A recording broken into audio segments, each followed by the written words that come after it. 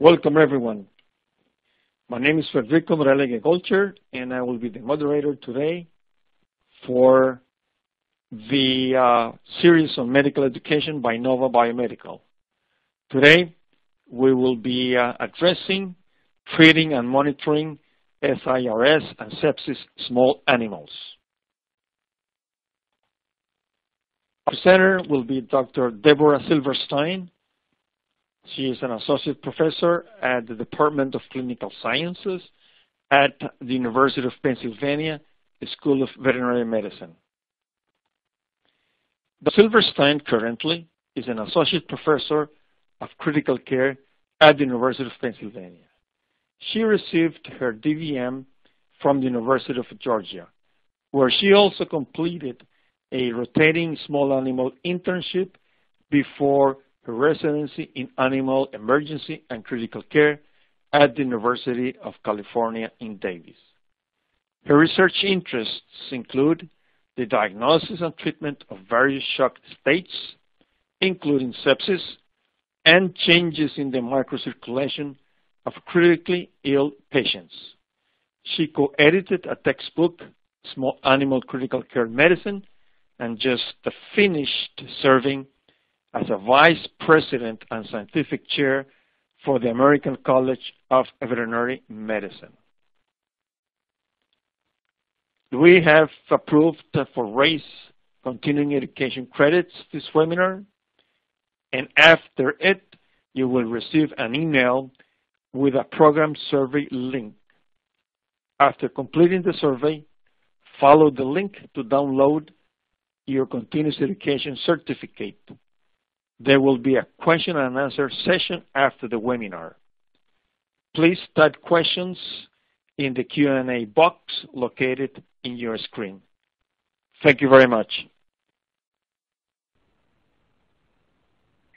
Thank you once again, Federico, for the kind introduction, and welcome back to all of those who joined for part one for the recognition and diagnosis of SIRS and sepsis in small animals.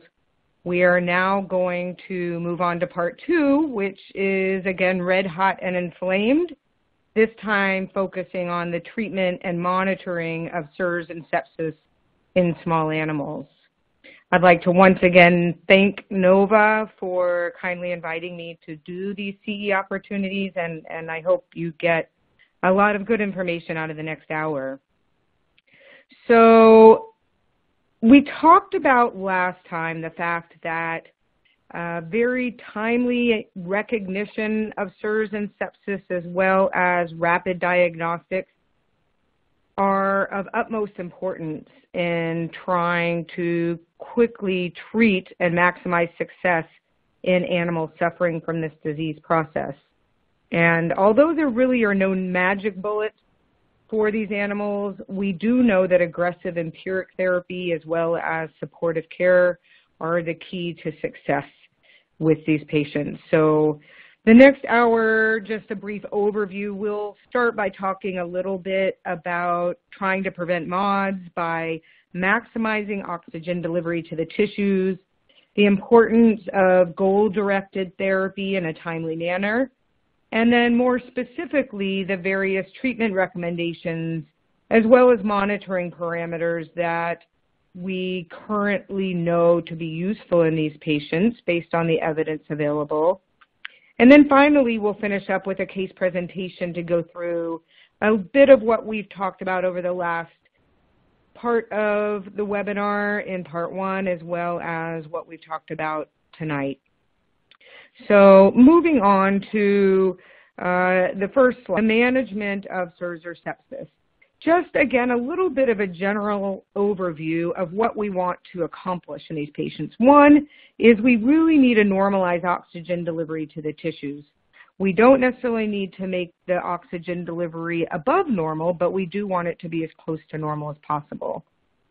In addition, we want to provide hemodynamic support to maximize intravascular volume as well as pressure in order to keep oxygen circulating to the tissues.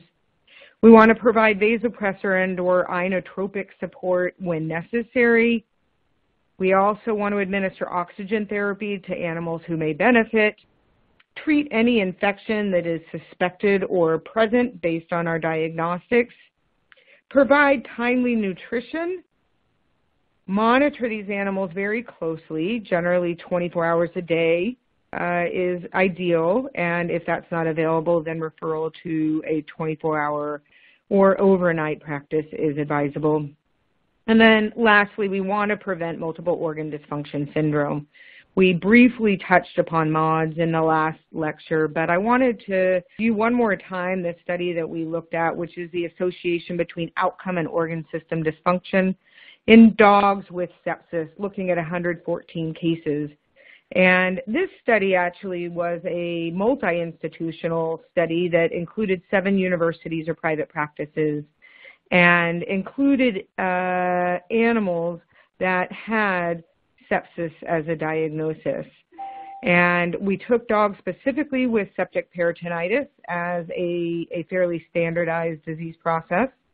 And we categorized the organ dysfunction as either acute kidney injury, defined as a creatinine greater than 0.5 milligrams per deciliter, cardiovascular dysfunction, defined as the need for vasopressor therapy, respiratory dysfunction is defined as the need for oxygen therapy or mechanical ventilation, and hepatic dysfunction was defined as a bilirubin greater than 0.5, and coagulation dysfunction, a prolonged PT, PTT, or platelets that were less than 100,000 per microliter. And what we found in this study, is that 89 septic dogs had at least one organ that was dysfunctional, and 57 or 50% of the dogs actually had MODS, which you may recall is defined as 2 or more organs that are dysfunctional. The mortality rate increased as the number of dysfunctional organ systems increased, as we might predict, with the mortality rate at 70% in dogs with MODS compared to only 25% in dogs that did not have multiple organ dysfunction syndrome. The overall mortality for sepsis in small animal medicine has historically been anywhere from about 20 to 68%. There's one more recent study in dogs with pyometra that was in the lower range at 36.7%, with 91% of the dogs dying in that study had septic shock. And then in 2013 and 2015, 2 additional studies finding anywhere from 30 to 43% mortality. So it depends a little on the study, the stage of the animals that are being studied, but the mortality rate is high with this disease in veterinary medicine. So the initial management of patients with possible sepsis or SIRS is going to first include just a rapid assessment and stabilization of the patient as soon as possible. We want to treat any cardiovascular shock if present, most commonly due to either hypovolemic shock or potentially distributive shock, which is inappropriate vasodilation secondary to cytokines. We want to obtain any diagnostic samples that we may need for culture and susceptibility testing or other types of infectious testing, and go ahead and start empiric antimicrobial therapy as soon as possible if we do suspect an infectious process. We want to maximize oxygen delivery to the tissues, as we mentioned in the beginning, because every hour of delay in increasing oxygen delivery is going to mean increases in mortality due to organ dysfunction from ischemia and hypoperfusion. So let's look more specifically at what we can do to maximize oxygen delivery to the tissues. This is an algorithm that I really like that breaks down oxygen delivery in an easy to understand way. If you look on the right side, you can see that cardiac output is 50% of oxygen delivery in this model, with heart rate and stroke volume making up cardiac output, and then stroke volume is comprised of preload, afterload, and contractility. And when we give intravenous fluid therapy, we're really working on the preload to increase stroke volume, increase cardiac output, and increase oxygen delivery. On the other side, on the left side of this picture, you see blood oxygen content, which is the combination of hemoglobin concentration, the oxygen saturation of the hemoglobin, and the partial pressure of oxygen in the microcirculatory blood. So we want to make sure that all of these parameters are maximized in order to normalize oxygen delivery to the tissues. So our general treatment goals, and this is going to serve as the basis for a lot of what we speak about in the upcoming slides. Well, we want to start with blood pressure, easy to measure, either oscillometric or Doppler, and we want to keep the mean arterial pressure greater than 65 or the Doppler greater than 90 millimeters of mercury. We want to try and keep the packed cell volume at least 24, if not higher, with acute anemia, and we want the PaO2 to be between 80 millimeters of mercury and 120 millimeters of mercury, which equates to a pulse oximetry reading of 95% or greater. We want the heart rate to be within normal limits. We want the temperature to be as close to normal as possible. The central venous oxygen saturation of at least 65 to 70%. We'll talk more about that in just a few minutes. And lastly, we want to try and get the lactate less than 2 millimoles per liter if at all possible. So the next question is, how quickly does this need to be done? These are some pretty hefty goals we have. And should we use protocols to try and achieve this? Is it just common knowledge? Let's look a little bit at literature. This top article that you see is an oldie but goodie by Dr. Rivers in 2001, which really popularized the notion of using early goal-directed therapy to treat sepsis. And this study showed that the use of rapid stabilization techniques and aggressive monitoring to stabilize these patients in a shorter period of time than was traditionally done actually did seem to make a difference in terms of mortality and length of hospitalization. Subsequent studies, however, the next three that you see on this slide, did not find similar results. And you'll also see that these studies are in the last few years. They're very well-known studies because they looked at goal-directed therapy for the treatment of septic shock and have not found any difference with standard of care. So this is in contrast to the first study in 2001. And what we've subsequently determined is that our standard of care has actually improved since 2001, and therefore the traditional therapy that we commonly use compared to these protocols actually are pretty similar. And so a lot of these studies used good quality goal-directed therapy even for the group that was not being studied. In addition, we probably have now learned that using advanced monitoring like central venous oxygen saturation or strict transfusion or vasopressor guidelines are not necessary to improve outcome and can be associated with more cost, but we'll talk a little bit more about that as well. So the idea of using bundle therapy is quite common in people and has actually been studied a little bit in veterinary medicine, which we'll talk about. But the human guidelines for bundle approach means what are you going to do to try and meet your goals and in what time frame? And these are the current guidelines based on the 2016 Surviving Sepsis Guidelines that say if organ dysfunction is present, then you want to use a 3-hour bundle approach to treatment. If infection, hypotension, and the lactate is greater than 4, then give a 30 ml per kilo isotonic crystalloid bolus, reassess volume responsiveness and tissue perfusion afterwards. And then the 6-hour bundle is to repeat all measurements in lactate if the initial lactate was greater than 2. But the new definitions that we talked about in part 1 of this series do not change the need for early sepsis identification and the initiation of therapy.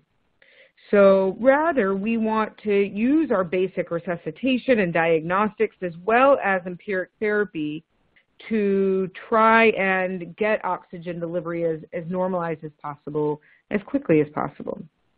So let's start with hemodynamic support. There's a lot of choices out there for what fluids to give. We have isotonic crystalloids, hypertonic crystalloids, synthetic colloids, a combination of these 3 products, or potentially the use of blood products. And we're not going to focus as much on blood products in this lecture just because of the time constraint. But what I do want to mention is that although we have a lot of different choices and there's been quite a bit of research into what the best fluid is for initial resuscitation, isotonic crystalloids still appear to be as effective as any other initially, and the cost is less than those of the other fluids.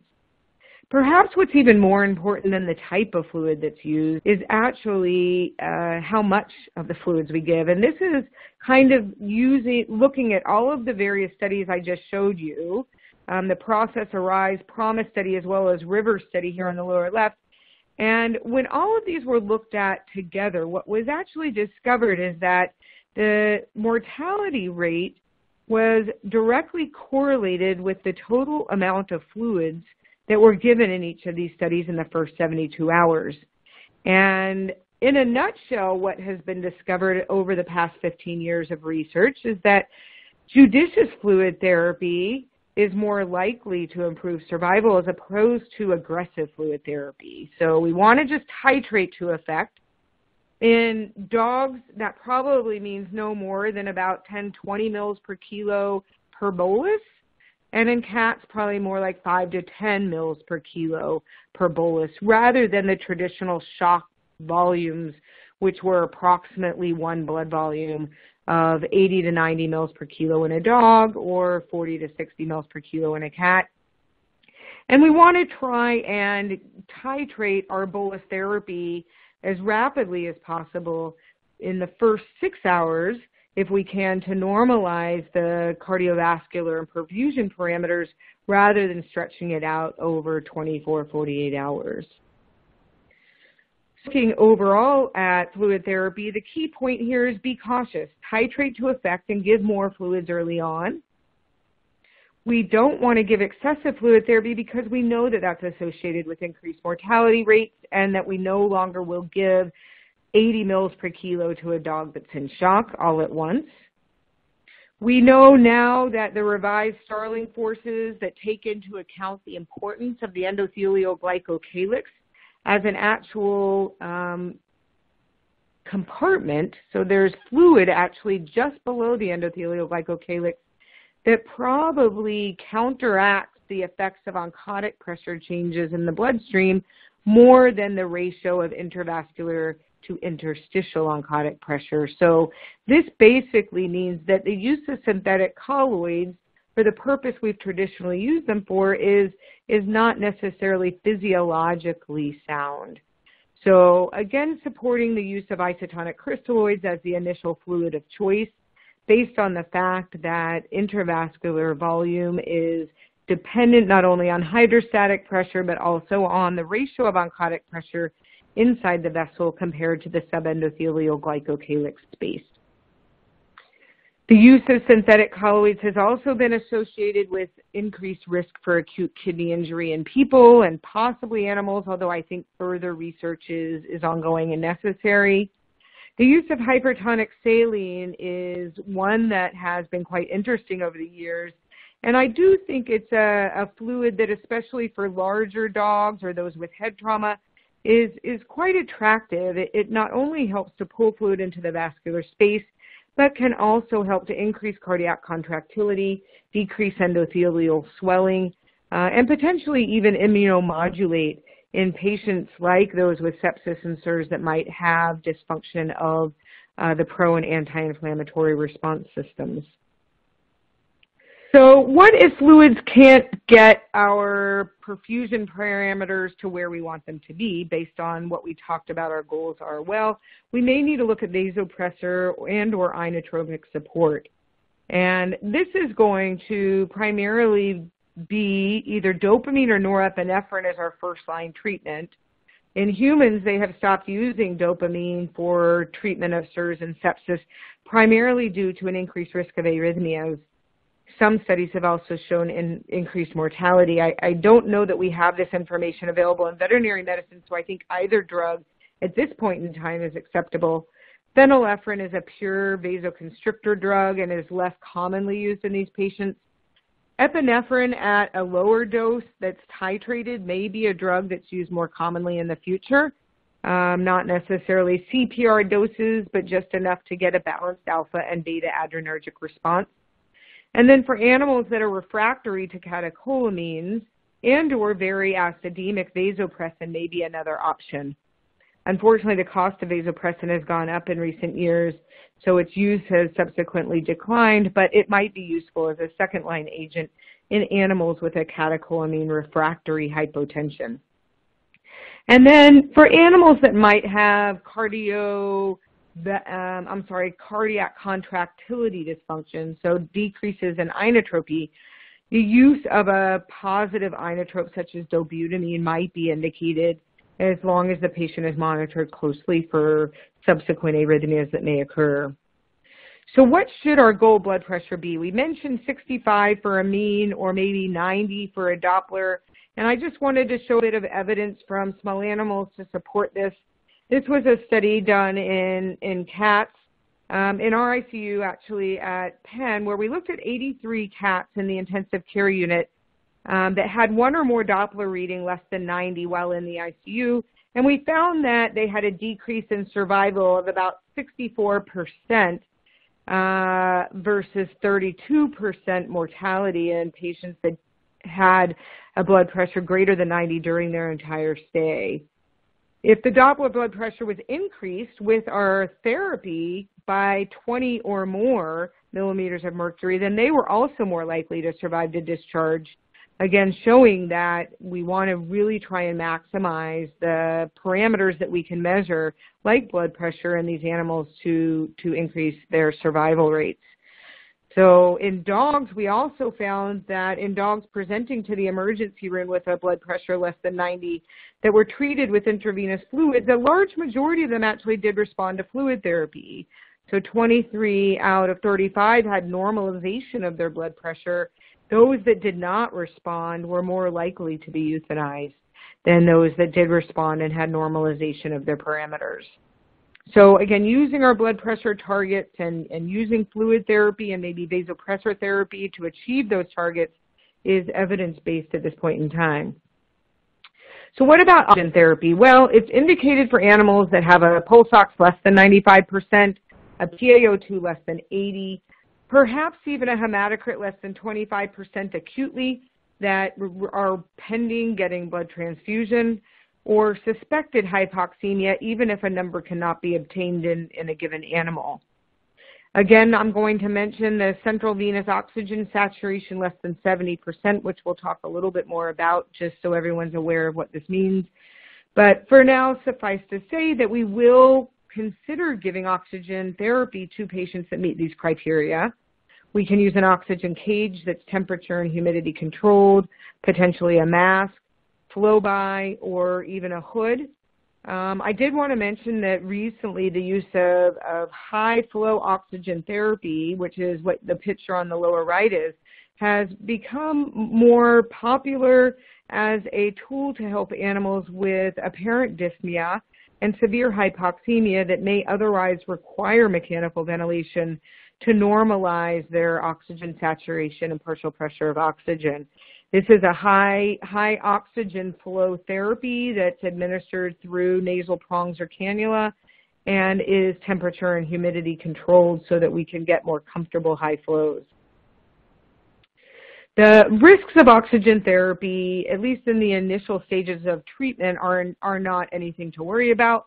But with more than 12 to 24 hours of oxygen therapy, we do want to try and keep the FiO2 less than 60%.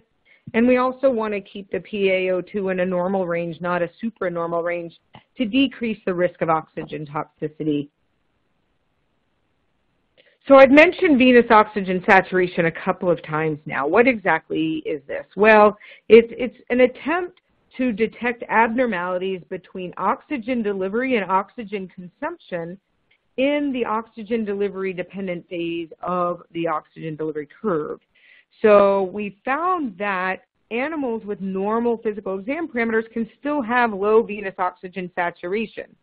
It's been shown to be a valuable predictor of survival, and failure to increase the saturation of the venous blood within 6 hours of presentation has been shown to have about a 14% increase in mortality in people. And again, it's telling us what is the oxygen supply to demand balance? If it's low, we should attempt to increase delivery because there's probably not enough oxygen delivered to the tissues to meet the demand. So this is a little figure showing kind of what would cause potential decreases in oxygen saturation of the venous system and what might actually cause it to appear increased. Let's look at some of the evidence out. First, in 2011, Dr. Hayes et al. Looked at 126 dogs with a central venous catheter and a mortality risk in the ICU of about 31%. They measured the central venous oxygen saturation and found that if it was less than 68%, that was associated with an increase in mortality, and every 10% drop under 68% meant the odds of a poor outcome increased by 2.66 times. Other factors that predicted a low central venous oxygen saturation were PCV, mean arterial pressure, a fever, or a low pulse oximetry reading. One other study was done by Conti Patara et al.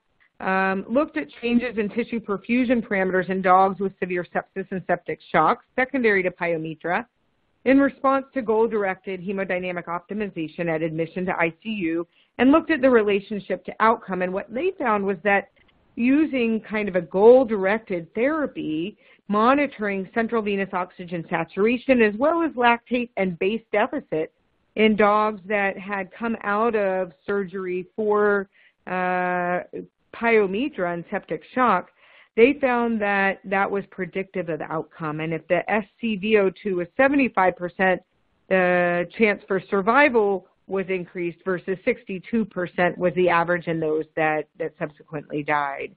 So using machines to even just measure lactate, like you see in the top right, which is easy to do. NOVA has a lactate meter that has been validated, can be useful for monitoring and prognosticating in these patients.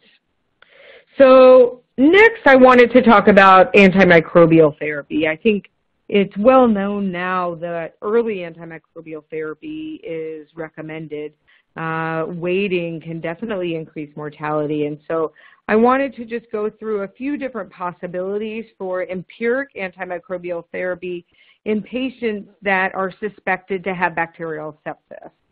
And these are either single or combination agents that show 4-quadrant coverage.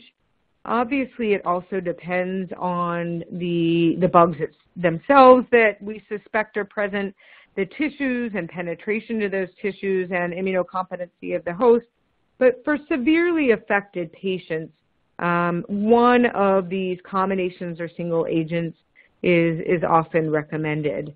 And obviously, if there's some sort of nidus for that infection, then it should be addressed with surgical treatment, debridement, lavage, as indicated pending the situation. So early antimicrobial therapy for every hour of delay, in people they found that there's an increased mortality of anywhere from about 7.5% to 13%. We also know that if the wrong antibiotic is chosen initially, there's a 5-fold increase in mortality. Again, another reason to use those 4-quadrant bactericidal, usually intravenous medications. Septic dogs that were prescribed the correct antibiotics were found to occur about 53% of the time in a study by Dickinson. And although looking at the numbers, there might have been a relationship to outcome if the correct antibiotic was chosen, it did not reach statistical significance. I think the moral of the story is you don't want to delay starting therapy to obtain cultures, but you do want to try and get your cultures as soon as possible and definitely within administration of the first dose of antibiotics if you can. We want to choose bactericidal intravenous antibiotics that target the suspected organism in the site of infection. And once we get our culture and susceptibility testing returned, we want to make sure to de-escalate our antimicrobial therapy in an attempt to decrease the risk for antimicrobial resistance. So what about nutrition? This is an important part of treatment that I feel like sometimes is overlooked. We want to try and use enteral nutrition in these patients as soon as possible if we can, either by nasoesophageal tube or nasogastric tube, possibly esophagostomy tube if they're already under anesthesia, or potentially a gastrostomy or jejunostomy tube, depending on what the underlying disease is. We know that the enteral route is preferred to provide nutrition to the enterocytes, but only if the patient is able to tolerate it without vomiting, regurgitation, and of course if they are sternal for their feedings and have a gag reflex present to protect their airway in the event of vomiting or regurgitation. In addition, we can consider parenteral therapy if enteral therapy is contraindicated, using either a central or peripheral catheter to deliver either total or partial parenteral nutrition, depending on what type of catheter we're able to place in the patient. Obviously, total parenteral nutrition would be desirable until enteral nutrition is achieved, but even partial parenteral nutrition is better than nothing. So usually we're going to calculate the resting energy rate, and we'll deliver that in incremental doses of maybe 50% of RER on day 1, and then either full or 75% on day 2, depending on how the animal is tolerating the nutrition. We generally do want to monitor them closely for any evidence of refeeding, nausea, or potentially changes in things like electrolytes, lipemia if they're getting parenteral nutrition, hyperglycemia, or other potential complications of parenteral or enteral nutrition.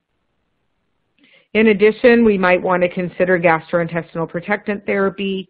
Many of these patients have some sort of gastrointestinal ulcers due to either hypoperfusion, increases in acidity, decreases in mucosal defense mechanisms, or possibly drugs such as steroids or disease processes like renal failure, hepatic failure, and even just prolonged anorexia. If the patient is receiving any ileus-inducing drugs such as opioids or has primary ileus, prokinetics such as metoclopramide might be indicated. We also sometimes consider protective agents like sucralfate if the patient is able to tolerate enteral sucralfate without vomiting. And then antiemetics for those patients that are nauseated, either meropitant or potentially ondansetron or dilaceron, as well as phenothiazines if they're cardiovascularly stable.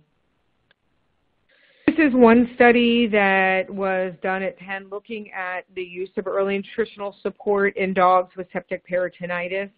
And in these 45 dogs, it was found that those that received consistent caloric support, regardless of the route, within 24 hours of surgery, had 1.6 days less of hospitalization compared to those that don't. So for multiple reasons, we want to try and encourage quick feeding of these patients to help with their immune system, help with their recovery, and overall well-being of their GI tract.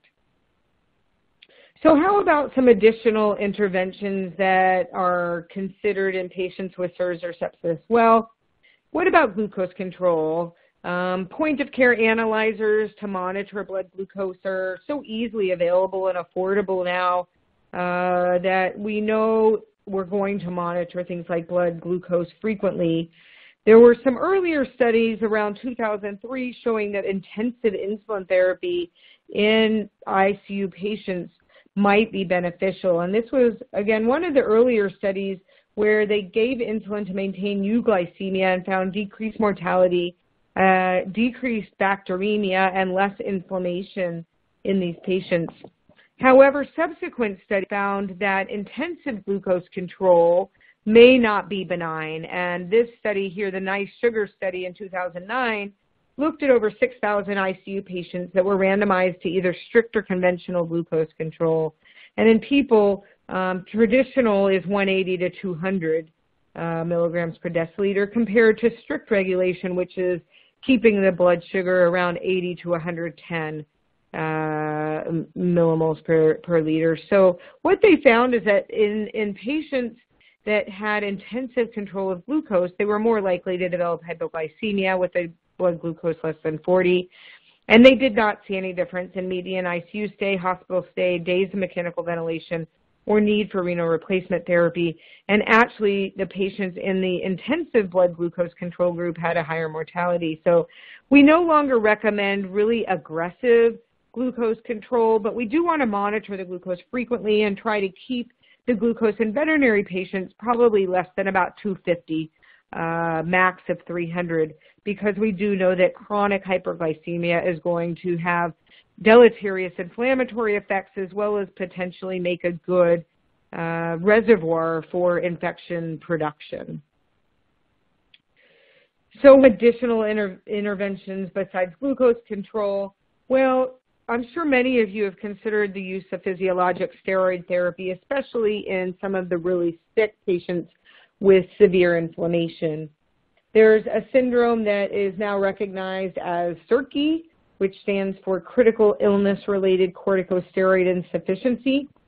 And we know that the steroids are a necessary part of physiologic function to maintain immunocompetence, adrenergic responsiveness, vascular tone and pressure, as well as cardiac contractility and coronary blood flow.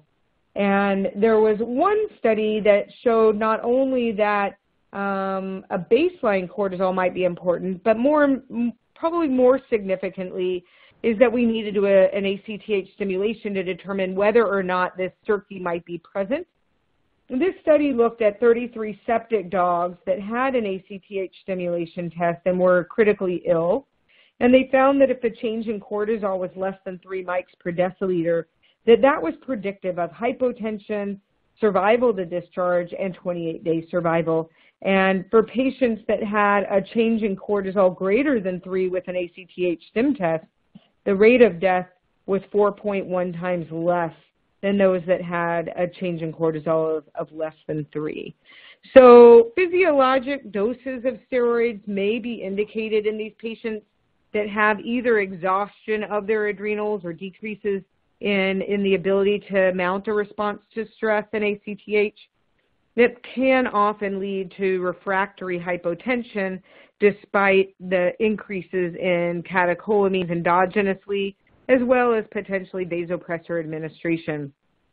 The 2016 Surviving Sepsis Campaign Guidelines in Human Medicine said to give steroids to patients with vasopressor refractory septic shock. It seems to promote a more rapid shock reversal, although there may be no change in mortality, but patients went from either 13 to 4 days of shock or 7 to 3 days of shock when supplemented with physiologic doses of steroids in human studies. They recommend not basing the decision on an ACTH stim only because this prolongs or delays treatment, and it may not be available for immediate testing. And, of course, when you feel as though the steroids are no longer necessary, it is important to wean them slowly. The drug of choice for people and for animals is hydrocortisone, which can be given at 0.5 mg per kg IV Q6 hours, or potentially split up as a CRI. Or sometimes, if that's not available, we will give dexamethasone sodium phosphate at a dose of 0.01 to 0.02 mg per kg Q 24 hours IV, which again is just a physiologic dose. It's not meant to suppress the immune system or interfere with the inflammatory response, but more just to help the patient's physiologic reserve to maintain normotension and cardiac function. So how are we going to monitor the patient with SIRS or sepsis? Well, we want to start by making sure that we do frequent physical exams. The physical examination is probably the most important tool that a veterinarian has, and really paying close attention to the perfusion parameters like the warmth of the extremities and the pulse quality, the mucous membrane color and the capillary refill time, the level of mentation and how the patient appears to feel when you look at them, as well as the more objective parameters like heart rate and respiratory rate and blood pressure and lactate. But starting with just the physical examination parameters and repeating those as often as possible is of utmost importance. We also want to make sure to monitor body weight so that our patients are not increasing or decreasing without our awareness. Blood glucose, as we mentioned, as well as a packed cell volume and total solids measurement, usually in critically ill patients every 4 hours, if not more often. Venous or arterial blood gas to look at pH, acid-base balance, as well as electrolytes and possibly even lactate if it's on there. If not, using a point-of-care lactate machine is, again, very easy to do. And then in select practices or institutions, maybe even monitoring colloid osmotic pressure in patients with hypoproteinemia.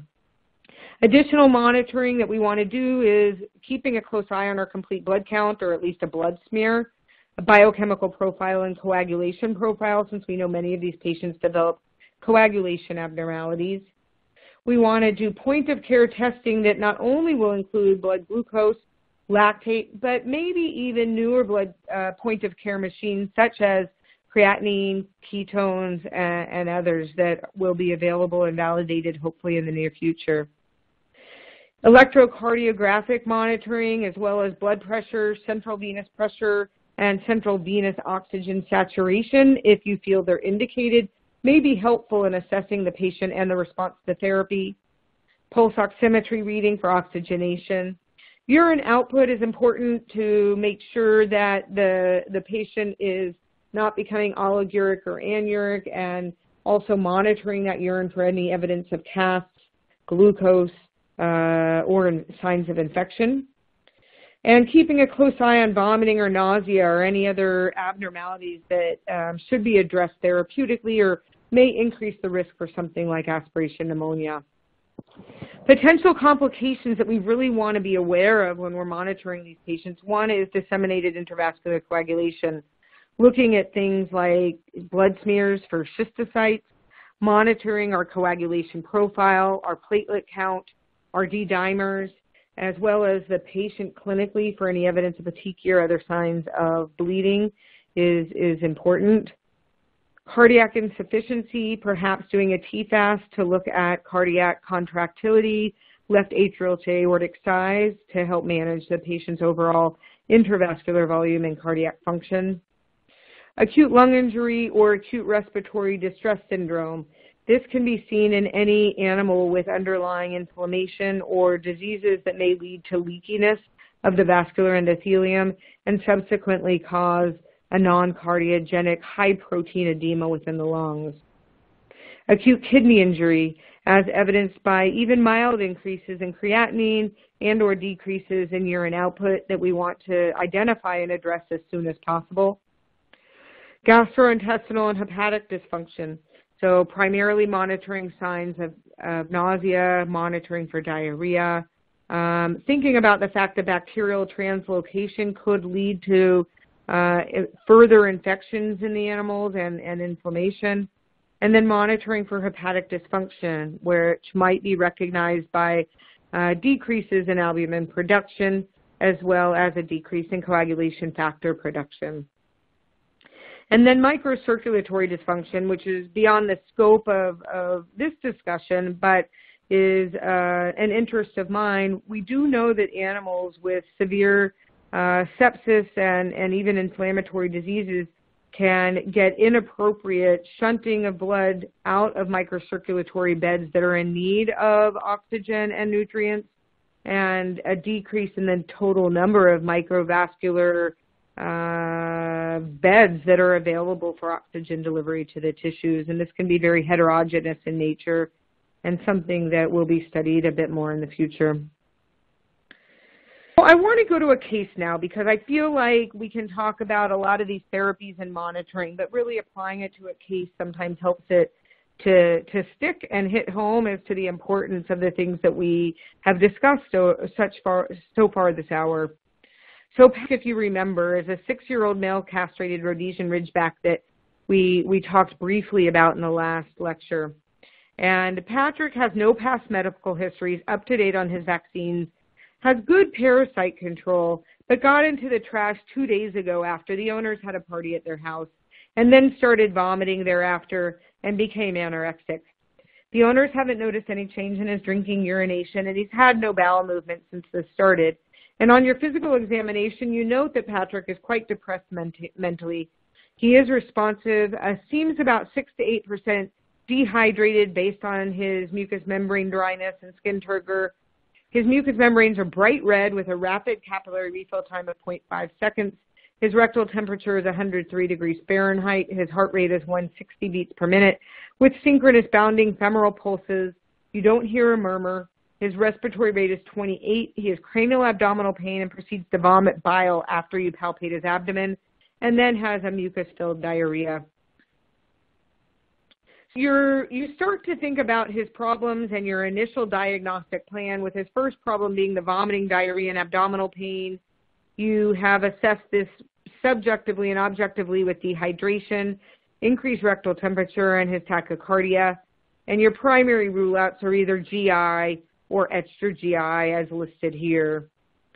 Your diagnostics that you might consider initially would be a venous blood gas extended database, a non-invasive blood pressure, a spot check of his EKG due to his tachycardia, a complete blood count, a biochemical profile, urinalysis, and probably hold some for culture and susceptibility testing, abdominal radiographs plus or minus an ultrasound, a fecal exam, maybe consider a canine pancreatic lipase immunoreactivity if you suspect pancreatitis, maybe an ACTH stim if you suspect that he could be Addisonian, and possibly chest rads if there's any suspicion of intrathoracic disease, or if you want to rule out neoplastic metastasis. So the initial therapy would probably include intravenous fluids, maybe an antacid like famotidine or pantoprazole, analgesia therapy, and maybe consider an antiemetic and possibly antibiotics at this stage, but I don't know that either of those are definitive musts just yet. Monitoring of the vitals, your physical exam parameters, any eliminations, continued blood pressure monitoring, and his weight would be important. So let's look at the results of the initial diagnostics. Your extended database on a venous blood gas shows a PCV of 60 with a solids of 65. I think you can appreciate that the solid seems just a touch low compared to that PCV, possibly due to either loss of those solids or potentially splenic contraction, increase of the PCV, but also dehydration. The blood glucose is a bit high at 250. The pH is low at 7.19 with what appears to be respiratory compensation and hyperventilation, with the PbCO2 at 28. Sodium is a little elevated, as is the chloride at 154 and 128 respectively. The bicarbonate is low at 10. Creatinine is elevated at 2.9, as is the phosphorus at 10, and the lactate is increased at 4.1. So it looks like this is all consistent with what we initially thought on our physical exam. That lactate is very concerning. He has a primary metabolic acidosis with respiratory compensation and discordant PCV and total solids. Looks like he also has a little bit of free water loss, as evidenced by the sodium and chloride elevation. His non-invasive blood pressure by Doppler is 85 millimeters of mercury, so that's low. EKG shows a sinus tachycardia with a pulse oximeter reading of 97%. Abdominal radiographs show poor serosal detail in the cranial abdomen and a gas-filled duodenum, and chest radiographs were clear. So your initial therapeutic plan based on these diagnostics, and while you're getting these diagnostics, might include an isotonic crystalloid such as plasmolite. In this case, he got about a third of a blood volume based on that lactate, heart rate, and other parameters. And then we could consider more if needed, but we'll probably want to stick to no more than 20 to 30 mils per kilo to start.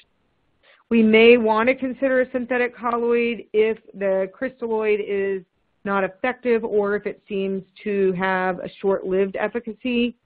And we could consider boluses of 5 mils per kilo up to a maximum of 20 mils per kilo if indicated. We want to reassess after every bolus, recheck his blood glucose after resuscitation in case part of the hyperglycemia was catecholamine driven, and maybe consider flow by oxygen therapy until we have him more stabilized. Low-dose methadone was given IV for the abdominal discomfort to try and prevent him from being painful. So his progression, after 1.5 total liters of either sodium chloride or plasmolite and 300 mils of head starch, his rectal temperature was down to 102. His heart rate was 120. His Doppler pressure came up to 115. He was actually starting to look a little brighter. His glucose was down to 150, and he had a lactate of 2.2. So things seemed to be going in the right direction. But as luck would have it, about an hour later, Patrick developed severe hematemesis and hematochezia. His blood pressure fell back down to 65, and his heart rate jumped up to 180 beats per minute. So what do you want to do now? Well, we're going to have to obviously start from scratch here, keeping in mind what we've already done, but probably repeat our resuscitation protocol to a degree. He's having a lot of losses, and probably consider additional diagnostics that may have been kind of plus or minuses or further out in the tier 2 or 3 categories. So that might include a PT and PTT, a D-dimer, maybe a blood type and a cross-match, and possibly a colloid osmotic pressure if available. Maybe an abdominal ultrasound just to make sure that our rads, we didn't miss anything on our radiographs. Perhaps get a urine for culture if not done already. Repeat an extended database, including a PCV, solids, and lactate. See how they've changed now. Probably start GI protectants, antiemetics, and antimicrobials if we haven't done that.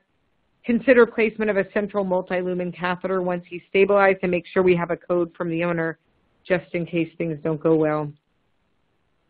So after receiving an additional bolus of saline and head starch, the blood pressure is 90 millimeters of mercury. The PT and PTT are both prolonged, and the colloid osmotic pressure is 12. Normal is about 18 to 22.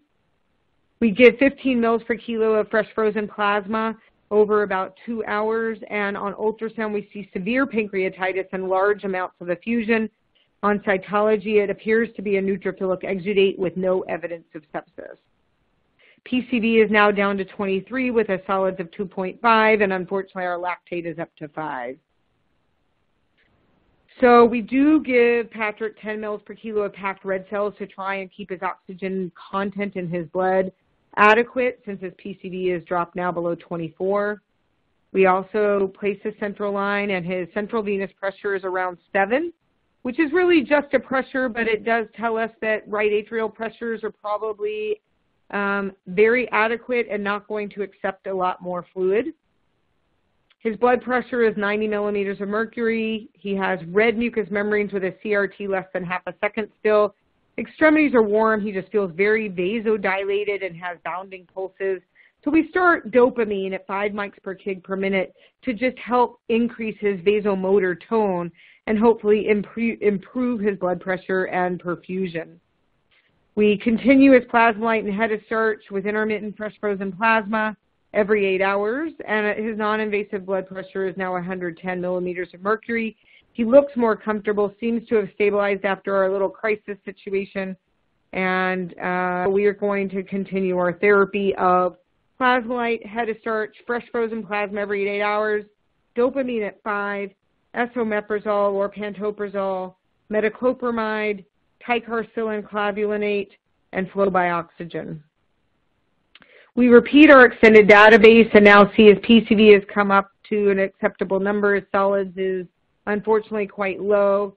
Glucose is elevated again, still a bit on the acidotic side with a small amount of respiratory compensation, but luckily it looks like his lactate's a little bit better, and creatinine is holding in there. We do consider insulin therapy at this point since his glucose is 300. That's kind of sitting in an unacceptably high range. Generally over 250 we consider insulin, and at 300 we almost always will start insulin in these patients. We also decide to place a urinary catheter to monitor his ins and outs and keep a closer eye on urine output. We started total parenteral nutrition through his central line. Unfortunately, when we do that, we give them a lot of IV dextrose, so his blood glucose did increase further, and we had to reformulate the TPN to contain less dextrose and also start the insulin CRI if it hadn't been started already. His blood pressure was kind of wavering in the 90 millimeters of mercury range. His central venous pressure hung around 5. Heart rate was at 120, and he still looked very vasodilated despite our dopamine therapy with a rectal temperature of 102.2. We gradually increased the dopamine to 15 mics per kilo per minute, and then we started him on norepinephrine as well at 0.1 mics per kg per minute, and his non-invasive blood pressure was at 95 millimeters of mercury, which was considered acceptable, although not ideal. His abdominal effusion was quite severe. We were worried about the degree of discomfort this was causing him, as well as the prevention of caudal displacement of his abdomen, of his diaphragm when he was breathing. So we decided to measure his intra-abdominal pressure using his urinary catheter as our measurement device. We hooked up a water manometer and a three-way stopcock, and we measured it to be 25. We want that to be less than 5 to 10, so this was elevated and suggests that there may be a decrease in perfusion to abdominal organs from a compartment syndrome, from the intra-abdominal pressure and the effusion. So because of that, we decided to place a pigtail catheter into the abdomen to drain out this abdominal fluid that appeared to be non-septic and inflammatory, and this would make the dog more comfortable and also help with his breathing effort. This is what he looked like, all hooked up to his machines, his abdominal drain in, his urinary catheter in. He's receiving parenteral nutrition and very close monitoring. And then on day 3, we decided to go ahead and start some steroids. We did actually show that his ACH stim test was inadequate. The units here are a little different than what I gave before, but again, a delta less than 3, I had said, or in these units, 83 is indicative of CIRCE. So we gave him dexamethasone at 0.02 mg per kg IV. And this was our attempt to try and stabilize him a little bit faster and get him off of those vasopressor agents. We did place an arterial catheter to monitor direct arterial blood pressure, and we continued his supportive care, matching ins and outs to try and prevent volume overload or underload. And clinically, he was depressed and nauseated, but stable for the time being. Over the course of day 3 to 6, his blood pressure gradually improved. We were able to wean his pressure slowly when his mean blood pressure was greater than 110 for 4 hours. First, we decreased the dopamine, and subsequently we were able to wean off the norepinephrine as well. By day 7, he appeared clinically improved. We went ahead and completely weaned his norepinephrine by the end of day 7, pulled his abdominal drain, which had decreased in production, pulled his urinary catheter, and then obtained a cysto sample for culture following removal of the urinary catheter to make sure he didn't have a nosocomial infection. We also stopped giving him fresh frozen plasma at this point. At 8 to 10, he started drinking water on his own and keeping it down. He was able to go on short walks outside to eliminate, and even started eating small amounts of a bland diet on day 8. We were able to take away the insulin CRI as his glucose remained stable. We started weaning the TPN on day 9 when it appeared that he was able to eat on his own and keep everything down. And we also started weaning off some of his gastrointestinal medications. He was discharged on day 10 to some very happy owners. Granted, his bill was in excess of $10,000, but at least he was able to go home.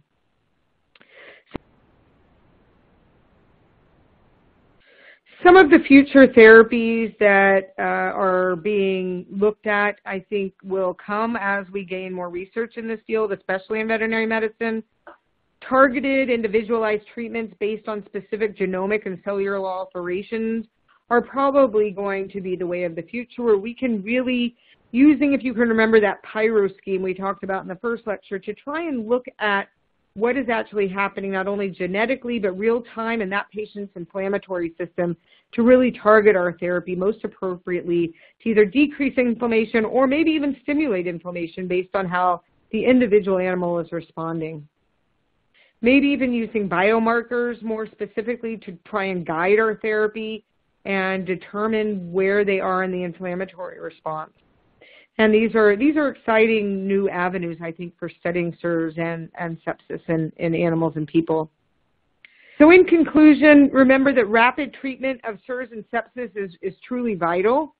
We want to normalize oxygen delivery to the tissues as soon as possible, definitely within 6 hours if we can, but judicious fluid therapy titrate to effect to prevent volume overload and decrease in mortality. We want to use repeated physical examinations, all of our hemodynamic variables and point of care testing to try and closely monitor these patients and how they're responding to our treatment and supportive care. Don't forget about nutrition and the importance of nutrition in these patients. Consider physiologic steroids if they have refractory tension. And with that, I would like to go ahead and answer any questions that you might have. Hopefully you're not all asleep as the pug and the toddler in this picture. Thank you again for participating in this webinar. I do hope it's been useful. And again, thank you to NOVA for providing this CE to everyone. Have a good night, and I will go ahead and entertain questions at this point.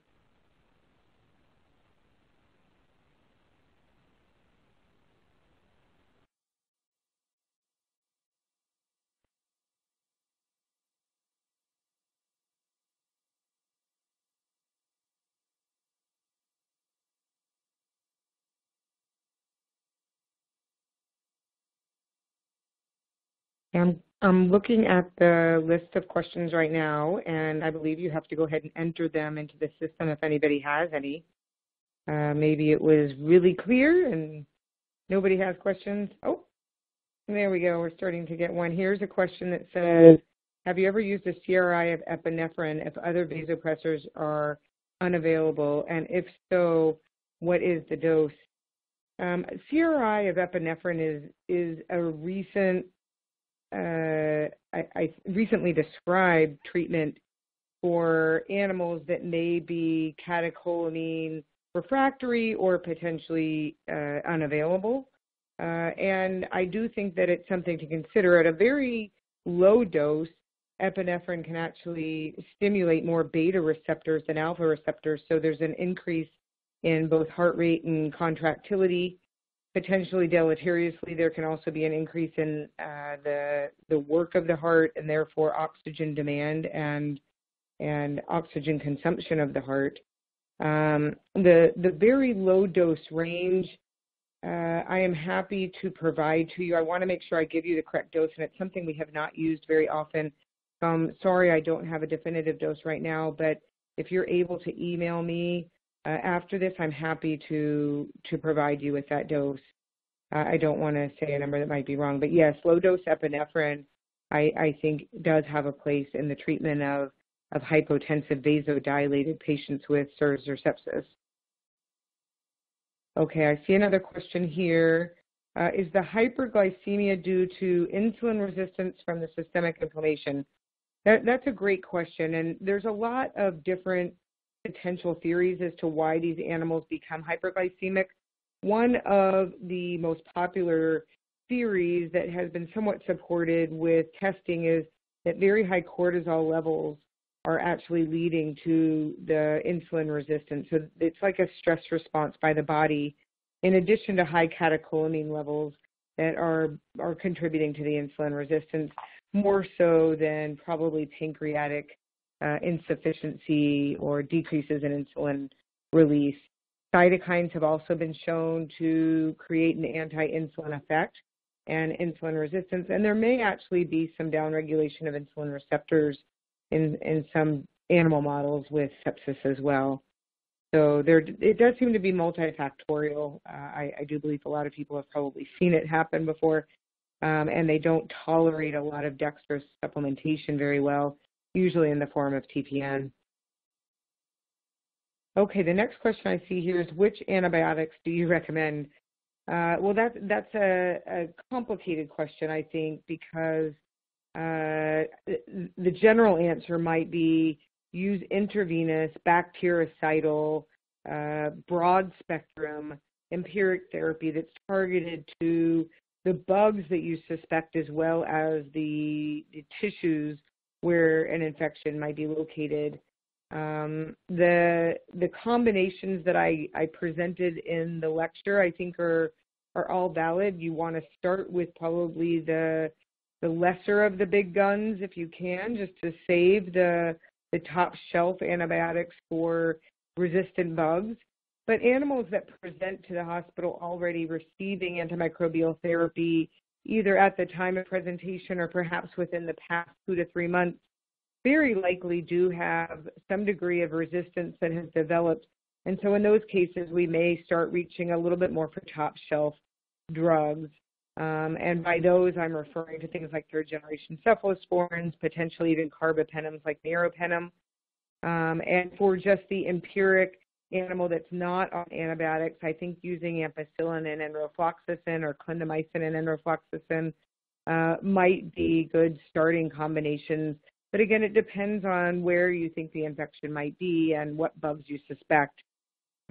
So using all of the information to guess at what would be the best spectrum is usually indicated. The next question says, I may have missed this, but if there is hypoalbuminemia present, how would you manage it? Well, we did mention that hypoalbuminemia quite commonly does exist in these patients, not only due to losses, either that leave the body or potentially losses just from transvascular leak from endothelial damage. And hypoalbuminemia can be tough to treat in these patients.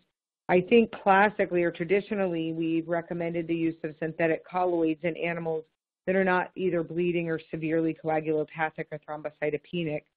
But with the recent concern about acute kidney injury, I do understand that most veterinarians are more cautious. That being said, for animals with no evidence of kidney compromise or any degree of injury or renal morbidity, I do still use synthetic colloids just in moderation. Many of the human studies showing acute kidney injury are using very high doses of synthetic colloids.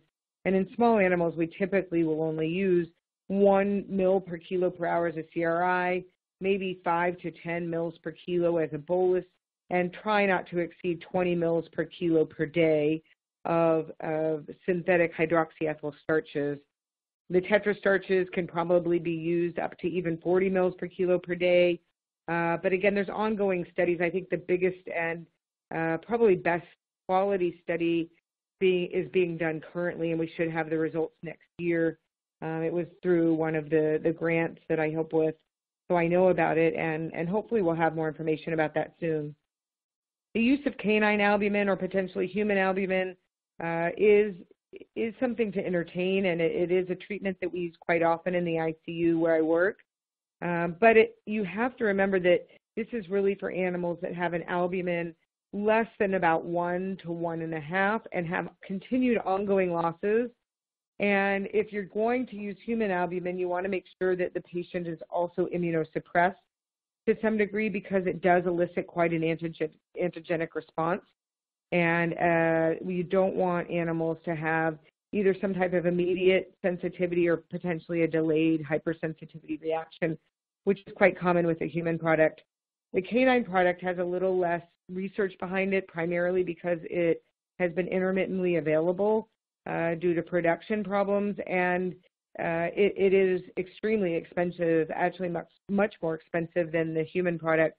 But there are some new manufacturing places that may lower the price a little bit in the future, and hopefully within the next year or so there will be another company making canine albumin, and that might help us as well with costs. So I think either canine albumin or potentially synthetic colloids are probably the best way to deal with this. I mentioned the dose for synthetic colloids. With albumin, we usually use 1 to 2 grams per kilo. It's generally given as a CRI after perhaps a small initial bolus over 10 or more hours. So it's a very potent colloid. It's a decent volume, so we don't want to cause volume overload with these products. It's one of the big concerns we have when administering it. I'm happy to talk more, give more information by email because there is a lot of information to go over with synthetic colloids or albumin. There's also been a more recent paper showing that the use of cryopore plasma or potentially even frozen plasma can provide a good source of albumin in dogs that don't necessarily need coagulation factors. Obviously, the volume of these products is quite large, so they have to be fluid tolerant. Generally, we guess that about 40 to 45 mils per kilo of plasma is necessary to raise the albumin between 0.5 and 1 gram per deciliter. So again, that can be quite expensive, but it may be a practical way to increase albumin safely in animals that are hypoalbuminemic, especially very small animals. This can be not too cost prohibitive. If they have a coagulopathy and hypoalbuminemia, obviously fresh frozen plasma might be indicated, but again, plasma by itself is not a very efficient way to increase oncotic pressure or albumin, but it can be used in select circumstances. So the next question is, do you ever use CRI antibiotics in your septic patients? This is a great question, and there's now good evidence, at least in dogs, to support the fact that a CRI of the time-dependent antibiotics is probably superior to intermittent dosing. And it's really just a matter of getting the therapeutic level in the bloodstream maintained throughout a 24-hour period, so there's not a chance for the bugs to replicate. And both human and veterinary evidence are in strong support of doing this. I think sometimes it can be as much of a management problem as anything, especially if we're using antibiotics that don't play nicely with other drugs, such as Zosyn, piperacillin, and tazobactam, which is a commonly used antibiotic as a CRI. But for especially penicillins, most likely even cephalosporins, and others, it has been shown that CRIs may be superior. I think more evidence will be available in the future that might help guide us. But for now, there has been some good studies on penicillins, primarily extended spectrum penicillins in small animals with sepsis. So great, that's a great question. The next question is, with our septic patients, we often see issues with thermoregulation. Usually they end up too low. We give warm IV fluids and provide warm bedding, etc. Are there absolute temperatures we should be trying to achieve? For instance, post-op pyometer almost always hover around 98, but clinically are doing well. Well, that's also an interesting question. I think we do want to try and keep them as close to normal as possible. In some animals that are azotemic, it's important to remember that their set point tends to be lower than normal animals without azotemia. So they typically do want to hover around 98, 99 degrees, and they will feel hot if we try to warm them much above that. But for animals suffering with sepsis that are hypothermic, I do think continuing with aggressive warming is important. We obviously don't want to make them their temperature go above normal, but I think 98 is probably a little too low if they're not azotemic, and probably somewhere between 99 and 100 would be ideal. If we increase the temperature too much, that can obviously cause increases in oxygen consumption in an attempt to get rid of heat, things like shivering. So probably trying to just keep it in the normal range is best, and I do realize that can be difficult sometimes. I think circulating warm air around them with some sort of blanket or comforter over the warm air that's circulating is often the most successful, in addition to using the warm IV fluids. Thank you for that question. The next question I have is, in the practice where I work, we use component therapy and plasma is preferred to synthetic colloids. Would you choose plasma over synthetic colloid if readily available? And this includes cryopore. I touched upon that just a little bit, and I think that you have to weigh the pros and cons of both. Obviously, with synthetic colloids, we worry about coagulation as well as the potential for acute kidney injury, but I consider that to be not common and not fully proven at this point. But if an animal is azotemic or has any evidence of acute kidney injury, which may be as simple as a very mild elevation in creatinine within the normal range, so maybe they come in at 0.4 and they increase to 0.7, to me that indicates a potential problem, assuming they're not volume deplete. So if there's any risk of using synthetic colloids, I will definitely reach for either a natural colloid in the form of plasma or potentially albumin, concentrated albumin. But again, the oncotic pressure of something like albumin is going to be close to 20, which is the normal dog. So if we're talking about trying to really increase oncotic pressure, then a synthetic colloid or concentrated albumin would be far more effective with smaller volumes and less cost. If our goal is to increase the albumin, then obviously giving concentrated albumin or potentially a synthetic colloid would be indicated. It just takes a lot, or plasma would be indicated, but it does take a lot of blood products to get the albumin up. And so cost aside, the other consideration is that many of these animals are hypercoagulable. And when we give plasma products, even cryopore or frozen plasma that's more than a year old, those products still do have some of the non-labile clotting factors, and we may increase clotting factors in these patients or potentially fuel the fire of intravascular coagulation such that we contribute to DIC and inappropriate thrombosis in the vascular system.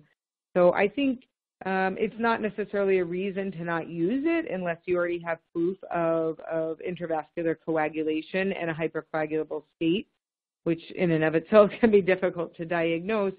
But I think the cost factor, the volume, and using what are sometimes precious resources should be taken into account when comparing plasma to maybe concentrated albumin. So if money's not an issue, I would consider canine albumin if it's available, or just increasing oncotic pressure and albumin as opposed to using up the plasma supply. If the patient is coagulopathic, then I think it makes sense to just give large volumes of albumin rather than concentrated albumin, so that you can treat the albumin as well as treating the clotting deficiencies. So I think it depends a lot on the patient, the resources, the finances, as well as coexisting abnormalities such as coagulation abnormalities. I'm looking for other questions at this point, if anybody has them. Those are all great questions. I appreciate it. I don't see any right now. If any of you want to ask more detail about the ones you've already asked, I'm happy to answer them. I didn't mean to rush through them, but we do have a few more minutes here.